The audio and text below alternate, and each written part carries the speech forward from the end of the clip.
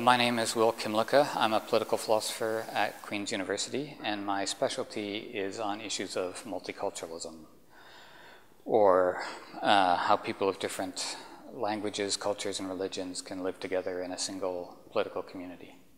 One of the big challenges for all societies is issues of diversity. People, as a result of a variety of globalization processes, people are encountering others of different religions, languages, cultures on a more regular basis. We need to learn to be able to cooperate across ethnic and religious lines, and to be able to govern together democratically. I think this is one of the most important challenges for societies today, and we can see, at its worst, the failure to deal with these issues can be catastrophic. I think what we're seeing in Iraq and Syria is the kind of worst case scenario of societies just completely falling apart into violence, split along ethnic and religious lines.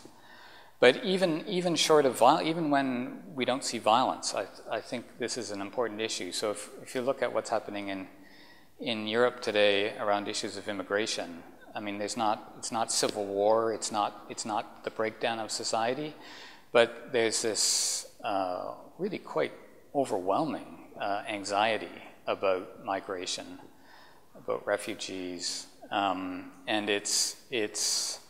I would say it's kind of poisoning the political environment. It's very hard to deal with other issues of social progress if people are obsessing about and frightened of the people they're living with.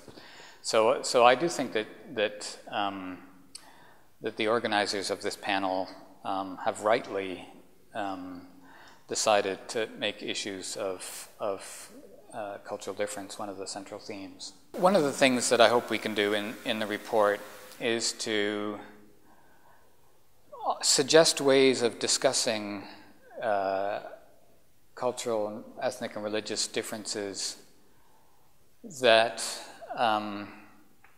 avoid the dangers of there's two kinds of dangers that we need to avoid. One is polarizing, so treating people who are different from us as entirely, completely different from us, and ignoring all the important ways in which we're all human, that we have many things in common. So we need to avoid overly dramatic and essentialized representations of the other as someone completely different from us. On the other hand, contrary to many earlier theories, it's not the case that modernization or globalization is flattening cultural difference. On the contrary, there are many ways in which globalization actually stimulates people to assert and defend their identities, and also provides them with tools to be able to mobilize around identities and differences. And so we don't want to exaggerate how different we are from our co-citizens or co-residents, but on the other hand, we can't ignore those differences. So we need to find a way of acknowledging difference, but keeping them in perspective, and not and thinking about what are the institutions, what are the public policies that allow us to interact constructively across these differences. So what kind of education systems, what kind of media, but also what kinds of political representation allow us to express and represent these differences. There's actually the question of how to acknowledge and represent diversity actually pops up in a surprisingly wide range of institutional contexts. I have been working for many years on the idea of liberal multiculturalism. So that's a term that's meant to highlight the fact that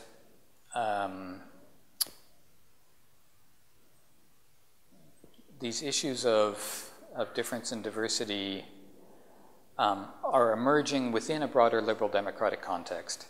And so, and I think, so part of my goal in much of my work has been to focus on how issues of difference and diversity take a different form in contemporary liberal democratic societies than they have in other periods in history or in other political contexts.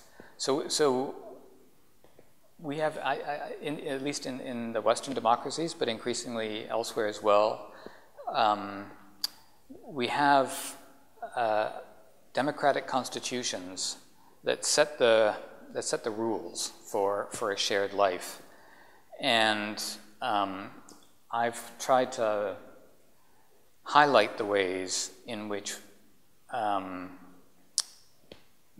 rather than viewing, there's too often, I think, a fear amongst many people that diversity threatens liberal democracies, and that it's something we need to continually minimize or contain. There's this kind of omnipresent language about having to contain diversity to make it safe for liberal democracy.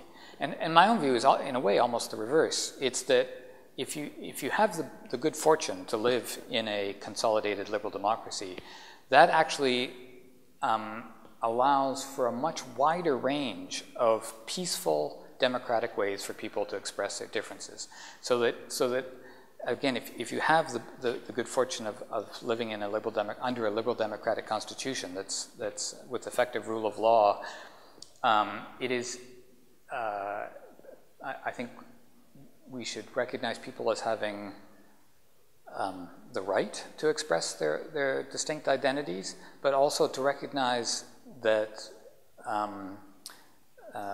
there are lots of avenues, lots of routes for people to engage in peaceful, cooperative, democratic expressions of difference, which shouldn't be seen as a threat, shouldn't be seen as a pathology, but it should be seen as a normal and natural part of democratic life. So part of the message that I've tried to promote in some of my work is to just kind of normalize diversity. It's not unnatural, it's not a threat, it's a normal and natural part of life in a democracy that people have diverse identities and that they want to express them in private and in public. And we have some good examples around the world of how to enable that without it causing undue polarization or instability or conflict. My sense of what the most important issue is changes. I wouldn't say day to day, but I mean, what's happening in Europe with migration? It's been a striking. I've been working in this field now. I mean, for 25 years, so I've seen a lot of ups and downs in terms of what issues are most politically salient, what issues drive political agendas. But the rise of anti-xenophobic, populist, anti-immigrant forces in Europe is really striking in the last 5 to 10 years. It wasn't actually predicted by many of the people who were writing on these issues in the 1980s and 1990s. So things have gone worse than we had expected, and it raises a lot of difficult questions about what is it about the nature of this moment in history that so many people are so fearful about this particular wave of migration in Europe. I think that's a complicated question. It's partly related to the post 9/11 fears about security and terrorism, It's partly related to people's anxieties about the European Union and whether Europe is failing as a political project. It's partly related to the economic crises. And so, I mean, it's probably a constellation of factors that have come together to make that issue toxic. That issue has become toxic politically in the last 5 to 10 years in a disturbing way. And I think social scientists are still catching up to that political development. But on the other hand, I'm from Canada, and so I think that at least in Canada, our biggest challenge in relation to diversity is our relations with the Indigenous peoples of Canada, the Indians and the Inuit, which is that's a long-standing problem that we've never dealt with satisfactorily as a society, and I think that's true about most of the settler states, Canada, U.S., Australia, New Zealand, many countries in Latin America have never truly confronted the need to address the history of colonialism in their own countries. And so I sometimes worry that in my work I try to keep my hand in all of these issues, but I think that to some extent the current crises around migration has been displacing attention to this much older but still very serious problem about how we relate to Indigenous peoples. I would like to think that the IPSP can contribute to the way public policies are debated. I think there's been some really excellent social science done on a lot of these issues, including in my field of multiculturalism and interethnic relations, but trying to get that social science into broader public debates and even more specifically into policy making is often quite frustrating. And I don't think it's something that individual academics can do on their own. I think it's important that we try to pool our resources and try to come up with documents like this that where possible, show that there is a clear emerging consensus on certain issues within the academic community, but also try to explain those findings in a way that makes sense to policymakers. This is something that I've been interested in virtually for my entire career, is how to bring academic research into the policy-making process. And I think it actually varies enormously from country to country and from topic to topic, the extent to which policymakers are able to take advantage of our research. But I do have hopes that something like the IPSP can really make a difference.